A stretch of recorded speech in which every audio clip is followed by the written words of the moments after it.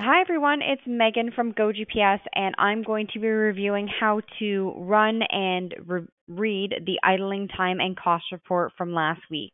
So this report is currently set on your dashboard. It's right here. We're going to see it with some red bars, and all you're going to have to do is just click once on this report, and it will open it up into the Excel version.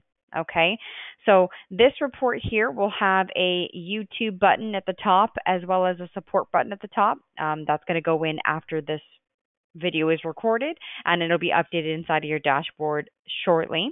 And what this report does is it breaks down vehicles and how much time and money that they're spending while just idling. Okay, so we have a date here. So this is for last week's date. And it will update on your dashboard every Monday for the previous week's information. So this one is showing November 11th to November 17th, just because I've manually ran it for today. Okay. Now, if we take a look, it also tells you the volume consumed on idling. It shows me here 4. Okay. Unit is 4 liters. Then it'll tell me the cost of fuel. So we have a default in here. This is for Canadian, 1.43. You can adjust that based off of how much your fuel is at your current location. Okay. Then it does a calculation and shows us the idling cost per hour. Okay. So that's a calculation that's built into the back end. You do not need to adjust it. It's already set up for you.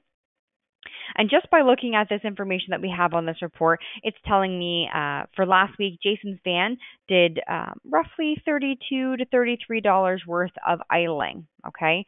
Down below, excuse me, down below it'll tell us the total amount of time.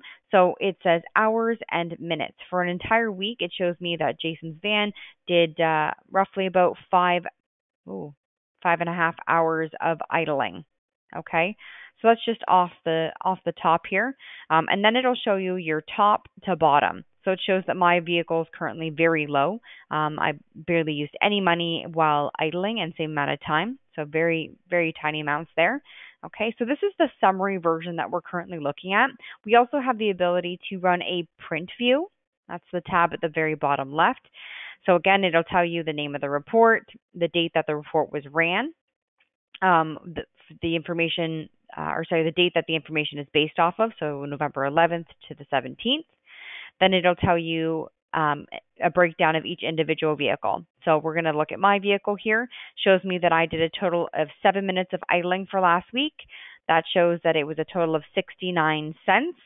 And then it says based off of, the total amount of time that I'm driving, and how many work hours, et cetera, the total percentage of idling was 1.2.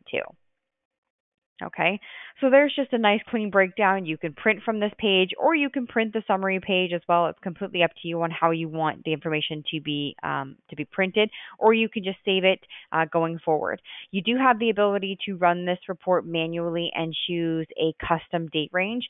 If you would like that, please contact our support department, which is service@gogps.com, or call them at 1-866-964 6477, and they'll be able to walk you through how to run this report for yourself. Again, it is set up on your dashboard, which I'm going to show you right here. It is set up on your dashboard to update every single week for the prior week's information. If you want that changed, please let us know, or if you feel comfortable changing that in the setup with it underneath the administration and report section, please feel free to do so yourself. Okay, so that's it for our idling time and cost report for last week. Again, if you have any questions, please feel free to let us know. Thanks, everyone. Have a great day.